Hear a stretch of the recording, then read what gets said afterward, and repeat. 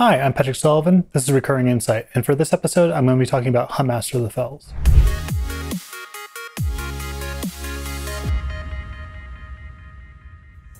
Because this video series focuses so much on cards that are either inappropriately powered, in my opinion, or designs that can be improved, I like to occasionally put a spotlight on a design that I think is pretty much perfect. And in spite of Huntmaster of the Fells being a strong card, it was among the better cards in its standard format. I think it stands out as an example of an excellent design to make that good. A recurring element in this video series is talking about designs that either weren't appropriate for standard or older cards that would not be appropriate were they to be reprinted, and sort of changes and tweaks that you can make to cards to make them palatable for standard. So a question that I get a lot is, what's an example of a powerful design that you really like for standard level play, or that you thought did good work in a previous standard format?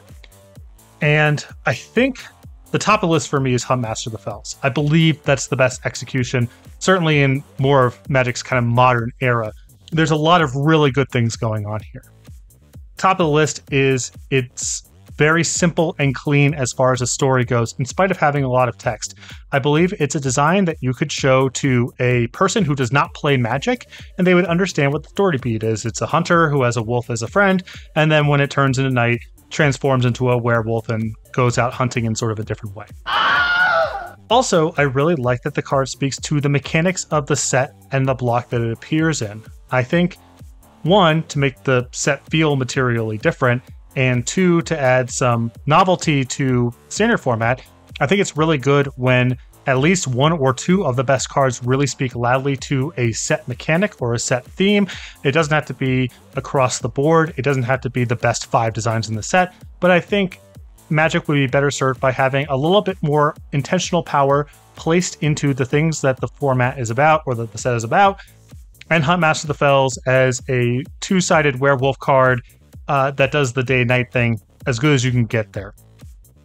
The card is also exceptional as a game piece. I've spoken a few times about the dispersal of rate, the inefficiency of rate, paying out a player on a number of different axes, making the decks that they build with the card more dynamic and making the responses to the card more dynamic as well.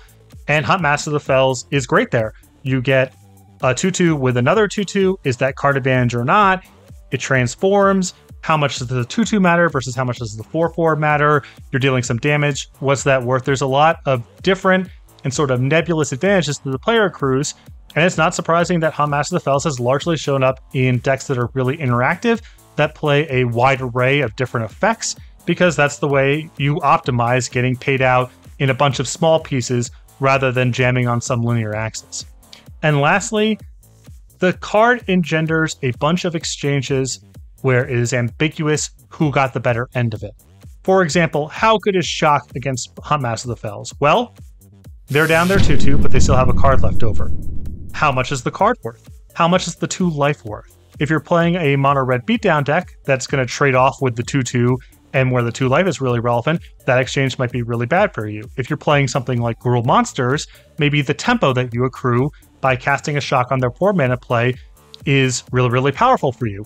And in all of these instances, whether it biases towards being good or being bad for you, it is dynamic. To say nothing of the fact that day and night enters a lot of possibilities for players to bluff, or players to value playing their cards at inopportune times, to set up spots where your instant is particularly valuable, to hold a card back, either to flip to one side or try to play a second card in one turn. So all of these add up to games that are extremely replayable and extremely dynamic. I think Huntmaster of the Fells stands head and shoulders above other cards in terms of being an ideal game piece to be a foundational part of a good standard format. So again, that was Huntmaster of the Fells, and this is Recurring Insight. Make sure that you're subscribed to the Starcy Games YouTube page so you can get notified when this and other content is uploaded to the page, and keep the requests coming as well. Just plowed through kind of like the last set of requests here, so I'm on the lookout for more, and with any luck, I'll get to your card soon.